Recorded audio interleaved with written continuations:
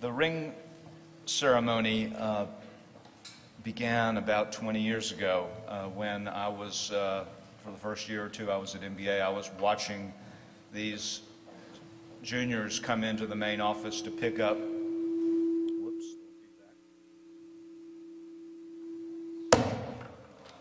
I guess we fixed that. So I was watching these 100 or so juniors pick up rings in the morning, and I thought, well, maybe we should make this more than just a pickup.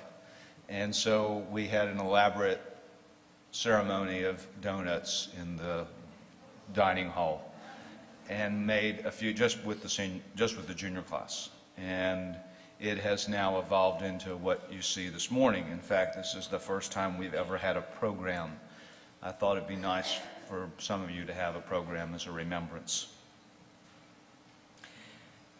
It was also about that time that I went to Houston to an alumni event, and I vaguely remember I was on the top of a large building in downtown Houston, probably up 50 stories or so high, and this older woman walked into the alumni gathering. She must have been in her 80s. And she said, "I've been reading your magazine, and I wanted to come tonight. My husband died a few months ago, and he loved MBA, and I wanted to give you his ring." And so it's a 1924 ring. I have it on this morning. It's remarkable how it looks just like the ones today. Incidentally, my wife says to take it off by the end of the day. She says, "You're already married to that school. Don't wear it all the time."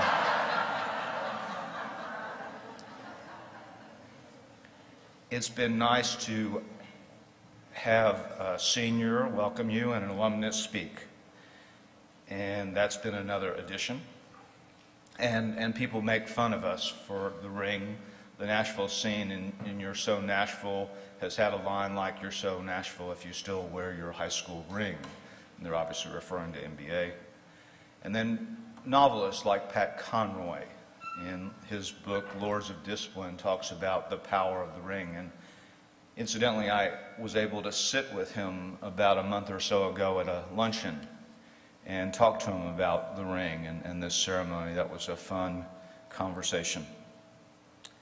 And it's fun to kind of play with the notion of rings. You know, we have a small football game tonight, and we kind of hopefully talk about, the idea of having another ring on this same day.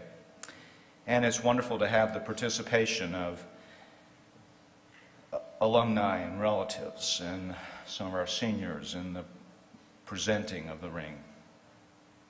And now that I've mentioned that, I'll remind you, but when the juniors come get the rings, any MBA relative is welcome to come down and present the ring. Just fall into the line. It's alphabetical, so they'll help you over on my right, but you're welcome to come down and do so.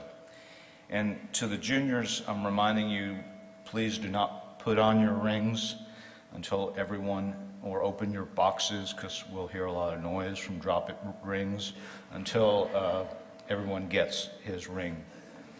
And while you're a student at MBA, the tradition is that the waffle should face you, and after you graduate, the waffle should be turned and face the outside world. So those are my beginning notes. Now we're going to hear some music. This is a nice little story. It's a song called Brother. The band Need to Breathe sang it, and incidentally, the lead singer is a close friend and played football at Furman with our speaker today. So I'm going to turn it over now to our music groups.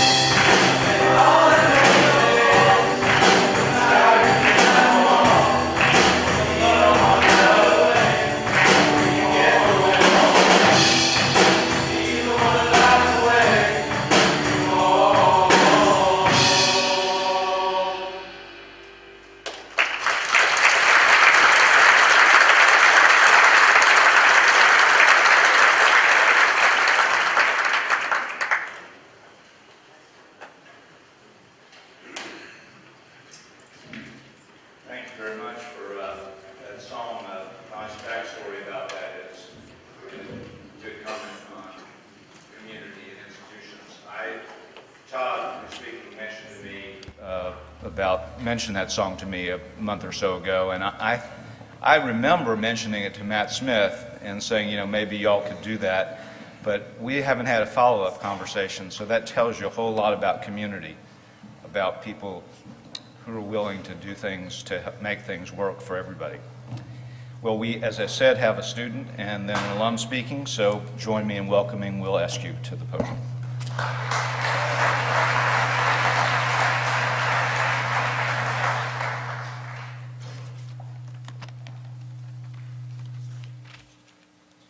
Good morning, class of 2017. I would like to welcome you to your ring ceremony. At this time last year, I was sitting in those same seats awaiting my ring.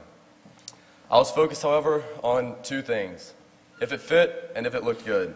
And that was, sadly but honestly, about the extent of my thoughts. The ring's symbolic meaning and importance didn't really cross my mind. So when Mr. Joya asked me to speak, I began to think about what this ring really means to me and what I wanted to express to you all. At the same time, I was also working on writing about my experiences that I've had on the Hill for my senior bio in the yearbook. Suddenly, I realized that these two topics merged. This ring is the physical representation of all of those memories and friendships that I've made over these past 6 years. It symbolizes all of those Friday nights covered in paint and Wednesday nights typing themes.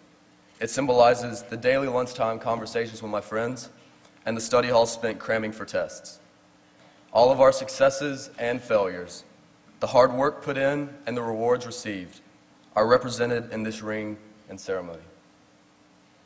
These memories will be forever encapsulated in this small circular object, and one is reminded of them every time he thinks about his ring. This ring also represents the transition into new and more powerful leadership positions. You all will become key leaders of this school next year and have the opportunity to create a lasting impact.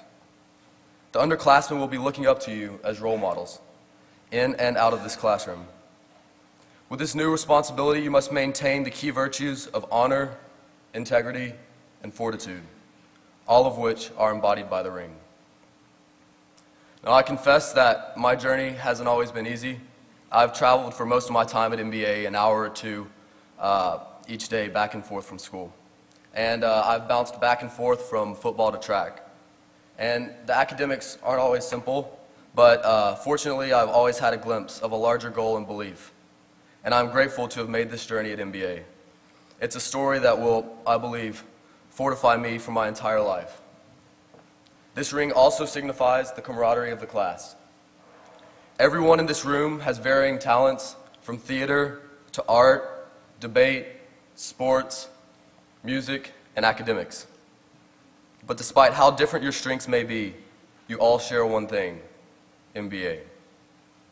The guys in this room are going to be your lifelong friends. They have gone through all the struggles with you and will stand right beside you in all of your future endeavors.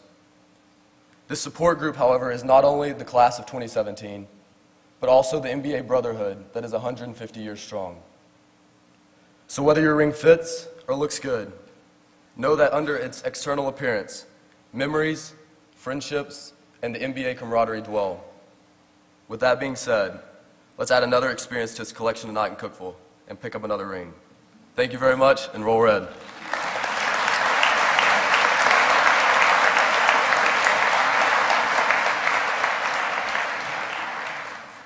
Thank you, Will.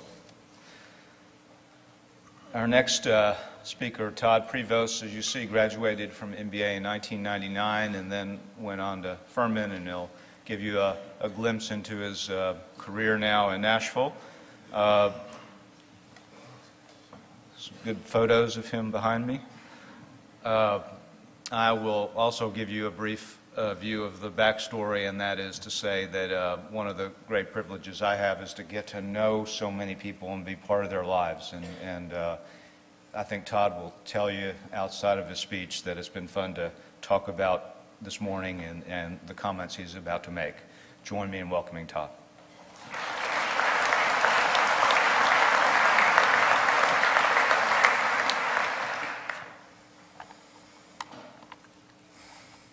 Thank you, Brad. I love coming back to this campus.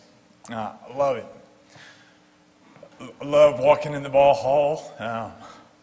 Love walking in the quadrangle.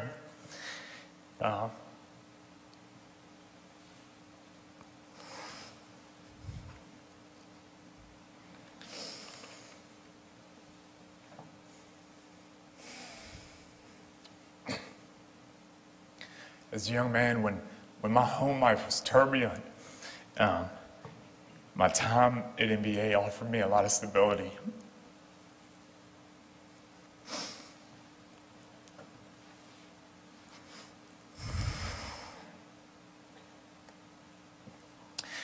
To most folks, I think on the outside it may appear as though I've cruised through life. There's a lot more to my story than that. And so this morning, gentlemen, I'm going to tell you about, give you a couple snapshots of what it's really been like to be me. And my hope in doing so is that in sharing you part of my story with you, that you'll be more informed about what it's like to be you as a 16, 17-year-old junior here at MBA. You know, growing up as kids, my brothers and I, we had the best of everything, of the best of material things. We wore nice clothes. Our family went on snow skiing trips every spring break. My mom and dad always made sure that we had the best that the world had to offer.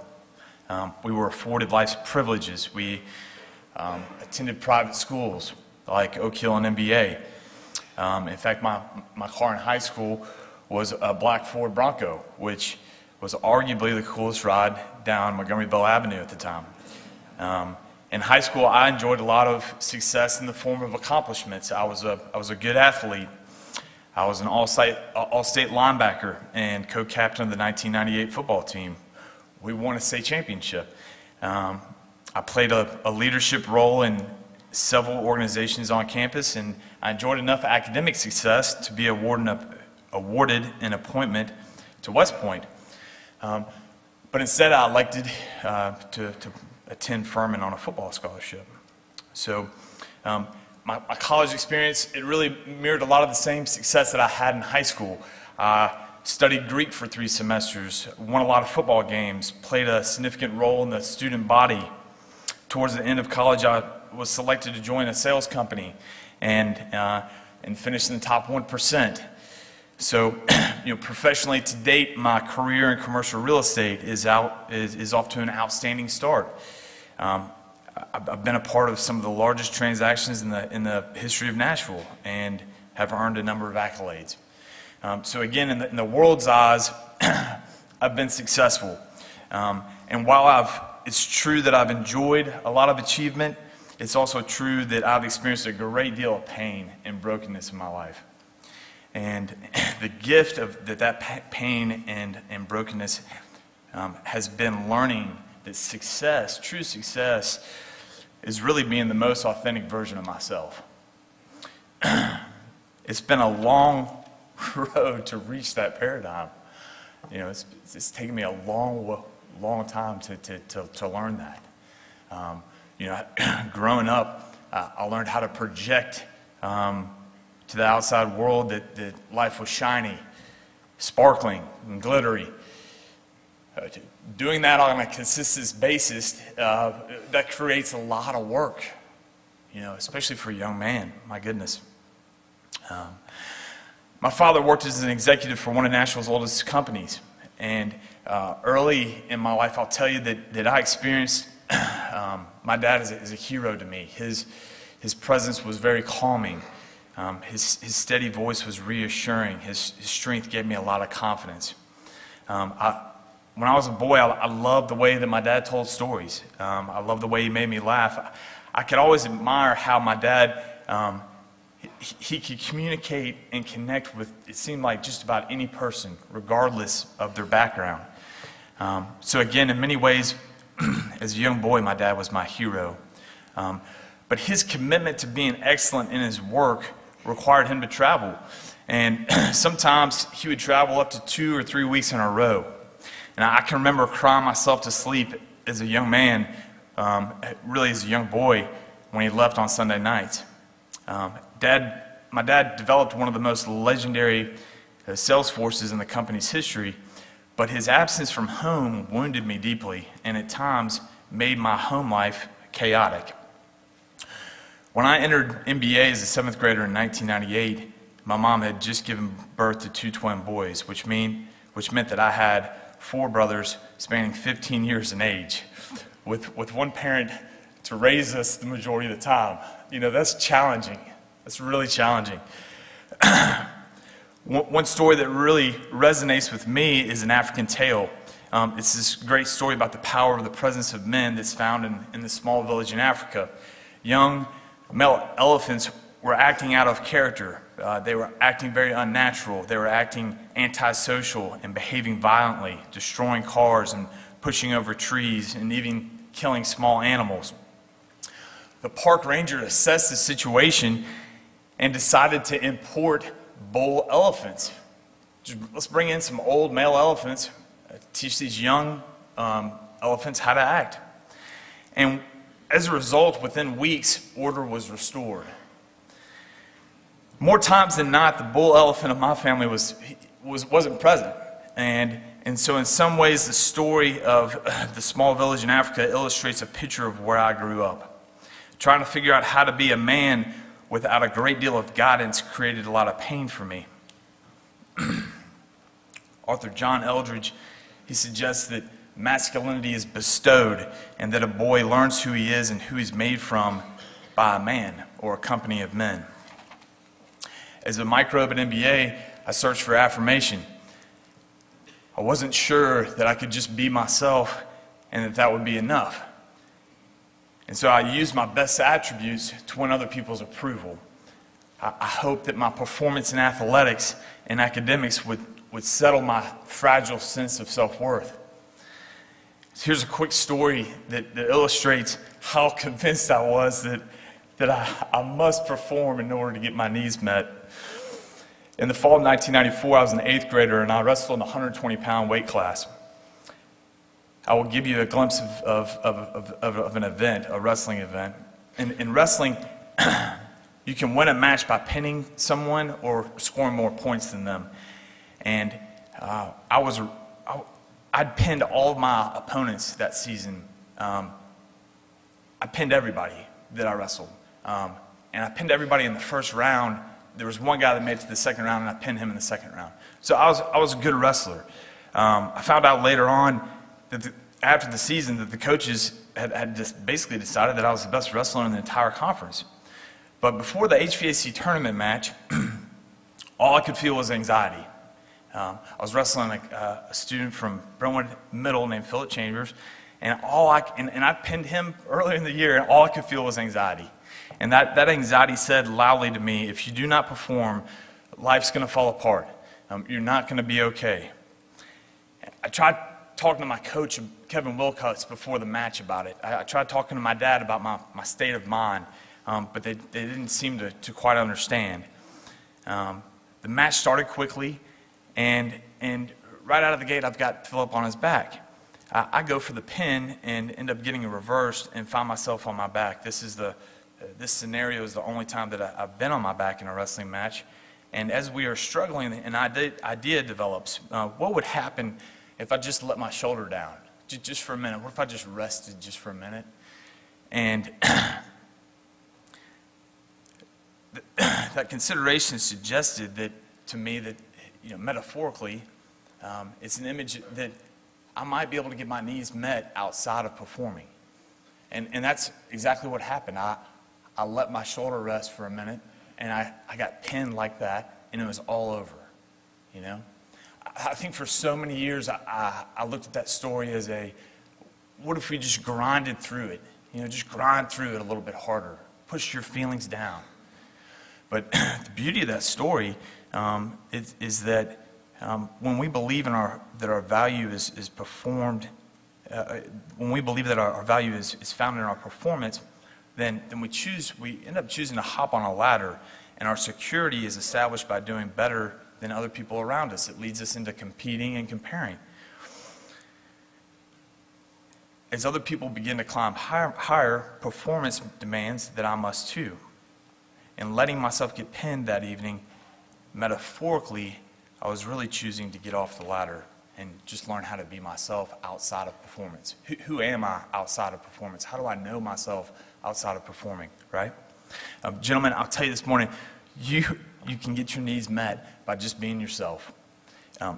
Just being you is more than enough. I had to pay a lot of money. I've spent a lot of time in therapy, to get to that realization. And what a wonderful place you have here at MBA to test that theory out. Just to try, just being yourself here in a safe place and see if it's true. I bet it is. So growing up in a home that at times was chaotic, that cost me a lot as a young man. It forced me to grow up a lot sooner than my peers. My response to our family's dysfunction as a young man was to try to fix it. And I tried really hard for a long time. That's impossible. A young man can't do that. So I grew up knowing about things that no child should know about. I experienced a lot of loneliness. There was innocence that was lost. I had an older brother that was 2 years older than me that attended MBA. His name is Leland. And Leland was very gifted in many ways, in some ways more so than I. And his response to our family's dynamics was to rebel. And his behavior at life really made life at home for me very chaotic. So during high school, I felt a lot of fear being with my brother, and I certainly felt a lot of sadness that he couldn't quite seem to be at peace with himself. Later on as an adult, my brother became unstable and depressed, and 2.5 years ago, he killed his hope for life. He killed his hope that life could be different for him, that he could experience life in a different way, and he chose to die. And preparing to say goodbye to my older brother at his funeral was one of the most painful experiences of my life. I was powerless over the finality of his death. The gift of my brother's death it really informed me about having my insides match my outsides, right? Having my insides match my outsides. That's an image of integrity. That's an image of wholeness. When my brother committed suicide, I couldn't project that everything is okay. It doesn't fit. I had to sit in the truth of what happened, and that truth really set me free to be me. So, what do we need from a life that's tragic? What do we need to find in a life that's tragic? What do we need in a life that is hard? Much of it can be practiced here at MBA. The first thing we need to do is we need to tell the truth about what it is like to be us. We need help. When we need help, we must cry out. We must ask for help. I used to think that counseling was for weak people. And then I learned about powerlessness, and I met a guy named Stephen James whose guidance has been life-giving to me. In order to be with Stephen, I had to accept humility. Humility says that I'm not God and you're not either. But together we can collectively come together and collaborate, and we can pool our resources together and be a part of something great. We've got to be open to grieving our losses. Grieving our losses opens the door to healing. If we're not willing to grieve, our hearts close and they become hard. Tonight, I have no question that y'all are going to play really hard tonight in the state championship game. I've got no question about that at all. That's who you are. That's the character of your team. By playing hard, and if the result is a loss, it's really going to hurt. And I'm going to be sad if you don't win. But I'll also be glad for you because you'll have the opportunity how to learn how to grieve with brothers that love you and coaches that love you. That'll prepare you really well for life because life will get hard. Life is hard. It's the truth. So we need faith. We need faith in whatever form it may be practiced that we can get our needs met by just being ourselves, that we can trust the process and keep our hearts open. We need discipline that leads to hope. The solution of being in struggle is a willingness to stay in the struggle. Life is struggle.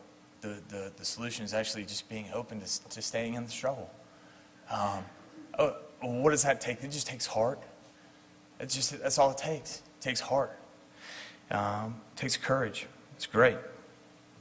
We also need a repentant heart, and we need to be able to have a willingness to practice being able to say I'm sorry, when we hurt others, because we will.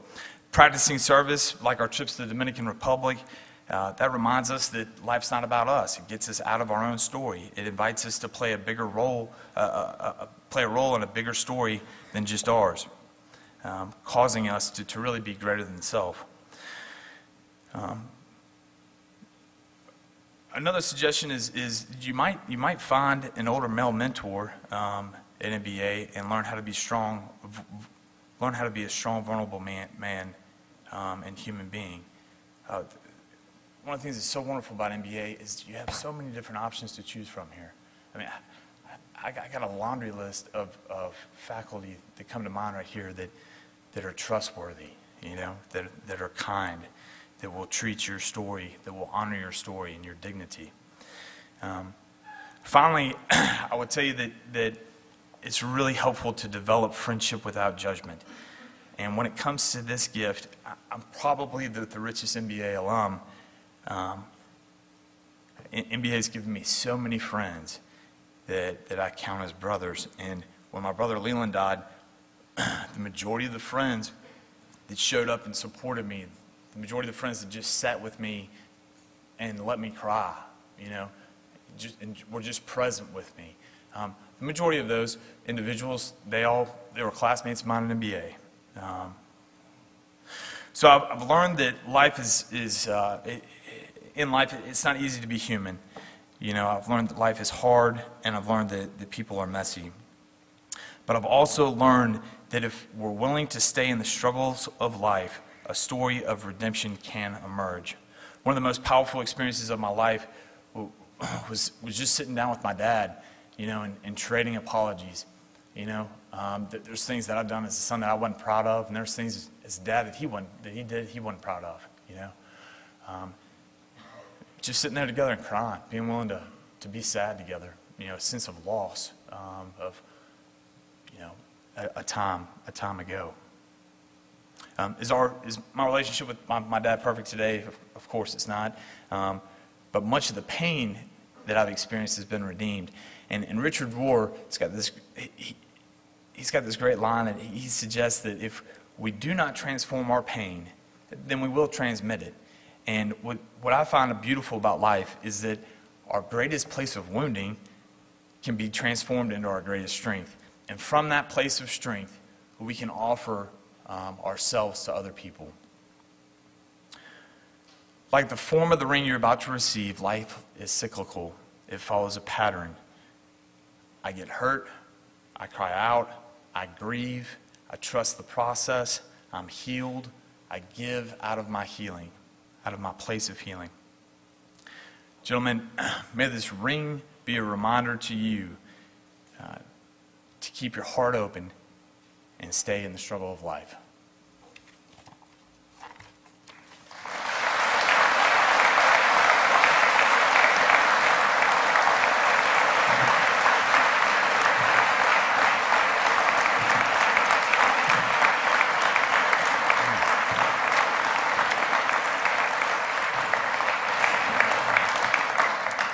Thank you, Todd, for being so authentic and honest with us about your story, and I know that they'll remember a lot of this. Great to be with you this morning. Okay, we're going to now present the rings. So, as I said earlier, if you are a relative and would like to hand the ring to a junior, just come line up here on my right, and we'll help you get in line and make sure that you can do that. And I'm going to just read the names alphabetically. And I'll start in just a moment. And the seniors, a number of seniors will assist as well. So if the first row would please stand. I think we'll have some music to accompany us. We'll recognize everybody at once at the end. Frist Allen.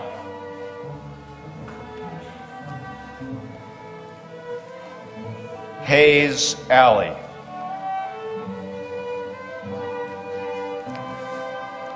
Jack Anderson.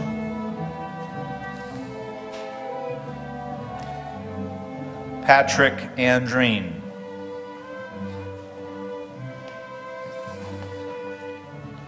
Bryce Artisan. Carl Bainbridge.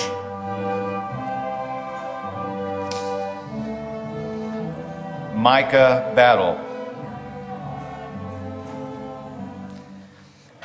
Jack Benson.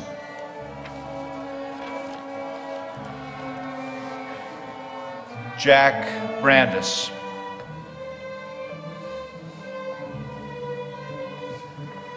Luke Burge.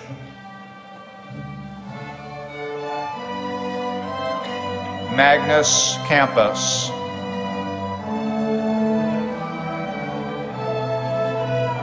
Jack Carey. Q Carlson.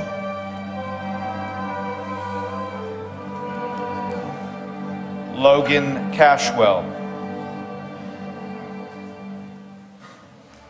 Ty Chandler. Dean Cheevers. Josh Cheng.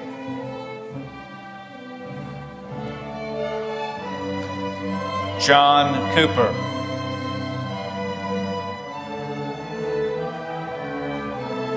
Asher Kernut. Thomas Daniels.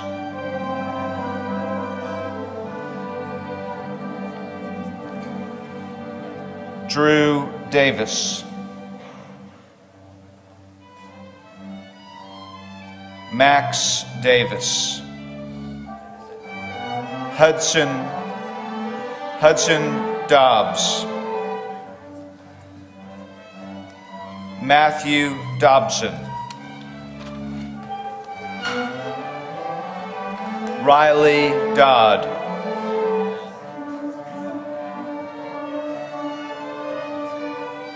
Andrew Duffy.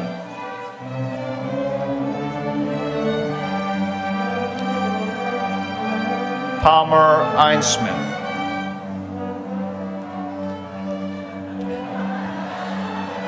Gabriel Elkin. Michael Elkin.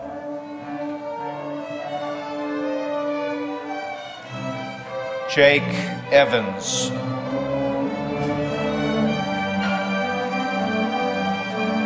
Alden Ferguson.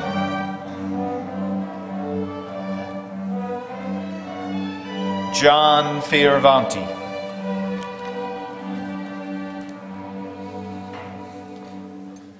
Andrew Freeland.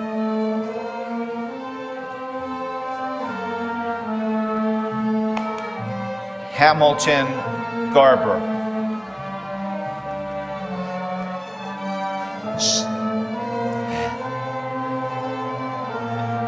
Sam Garrett.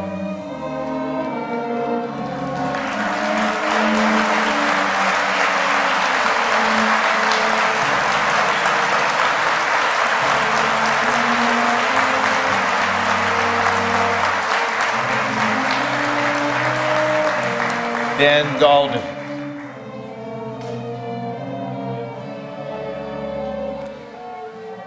Brandon Glazer.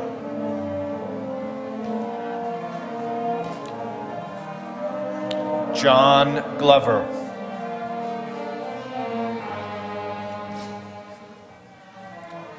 John Michael Glover.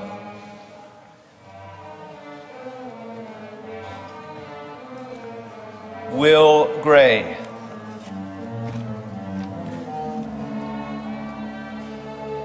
Aubrey Green. Jed Griffin.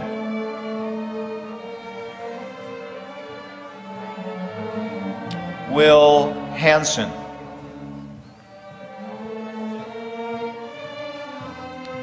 George Harwell.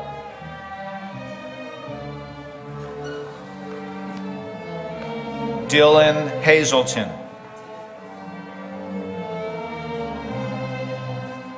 Jack Hales.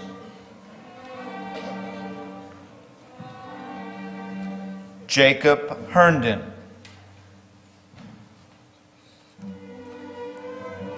Will Hoffman.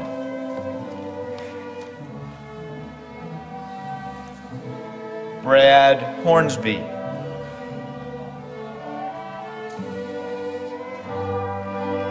Jack Hornsby. Tony Huang.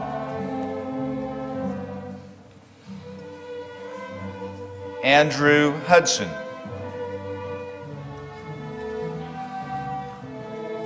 Laws Hunter.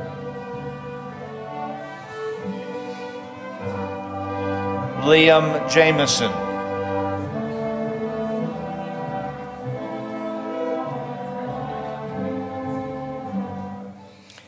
Caleb Jernigan.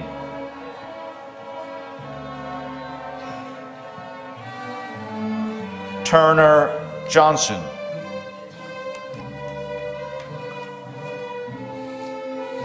Andrew Kaplan.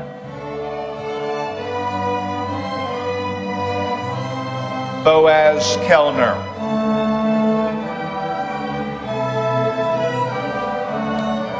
Josh Key.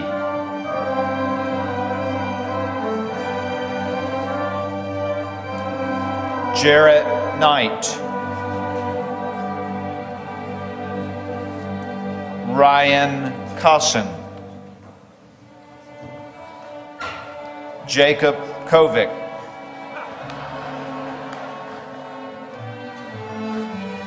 Warner Lamar.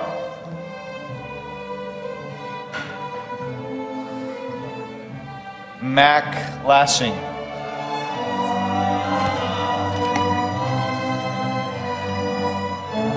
Michael Lee.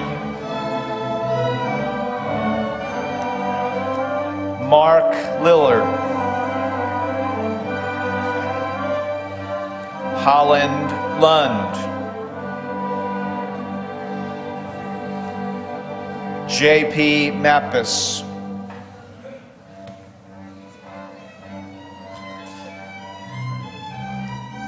Jackson Meredick.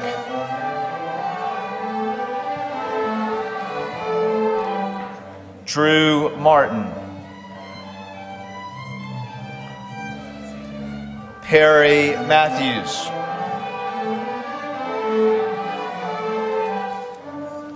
Duncan McGinn.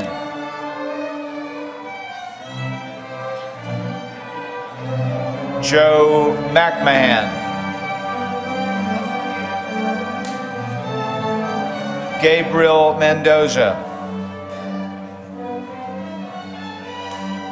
Luke Montana. Ellis Moore. John Morfitt. Sam Morris.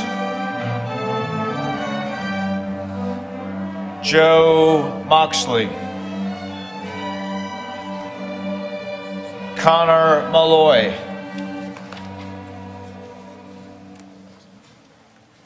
Thomas Neff.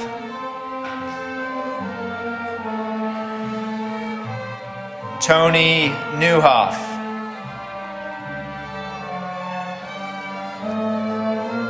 Tanner Noonan.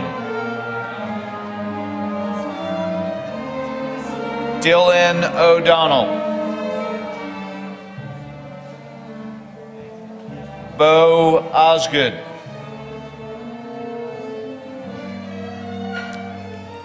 Christopher Owen.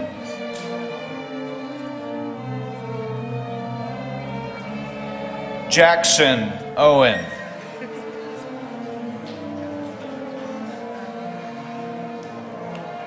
Montgomery Owen.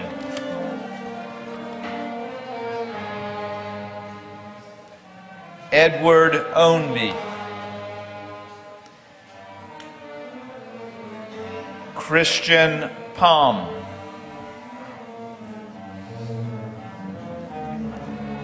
Dan Parks. Wyeth Patton.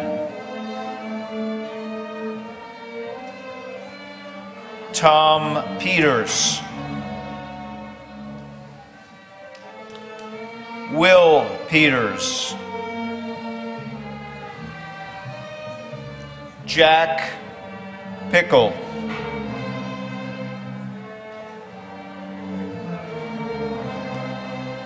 William Porter.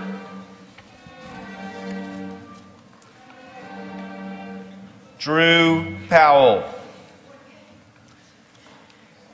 Colin Ragsdale. Ben Ramone. Nick Ray. Jack Renicky.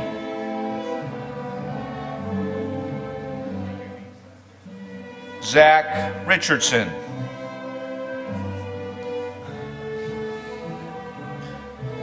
Cal Reiki.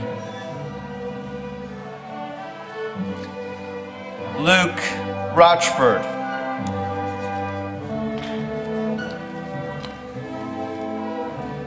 Robert Rolfson.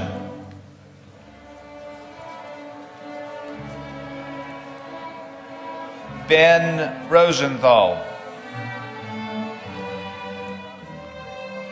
Nick Sartain. Jackson Satz.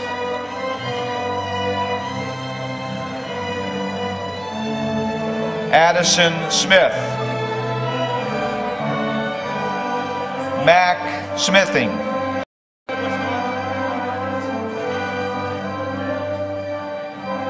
Brett Starr. Riley Stenson. Austin Streety. Peter Taylor. Brian Thomas. Cole Thornton. Owen Underwood. Hayden Wackler. Cameron Wade. Joe Waller. Noah Womble. John Whitaker. Micah White.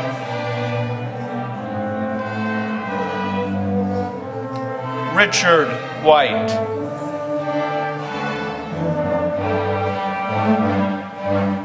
Alvin Zong.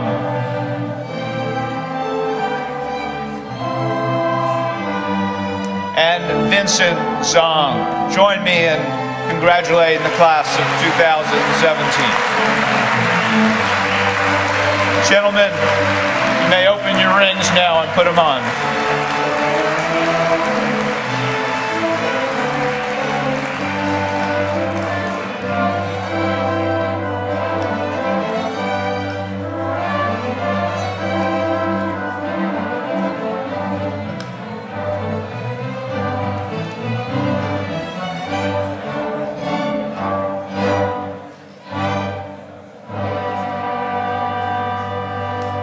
Join me in thanking the orchestra. Thank you. So Josh Houston from the Balfour Company is going to come up and just make a few brief comments. Thank you, Mr. Joya. Juniors, congratulations. I did not hear a ring drop, so that's good news.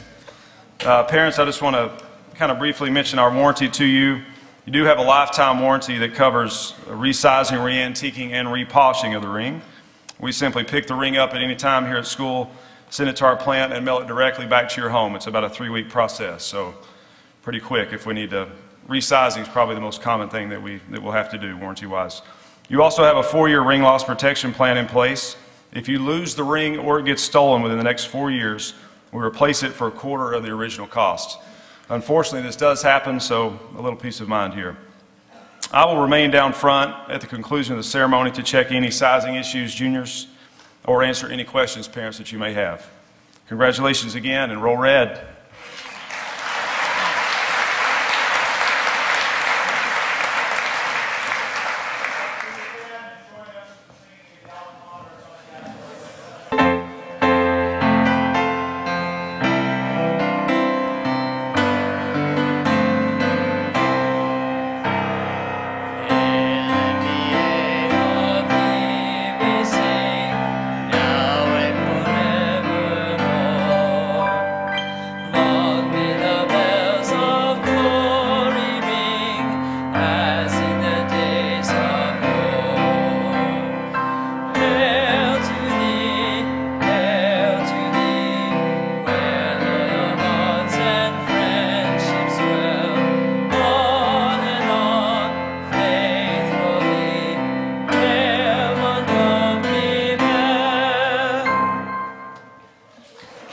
Thank you for being here this morning. It was a great celebration. Have a wonderful day.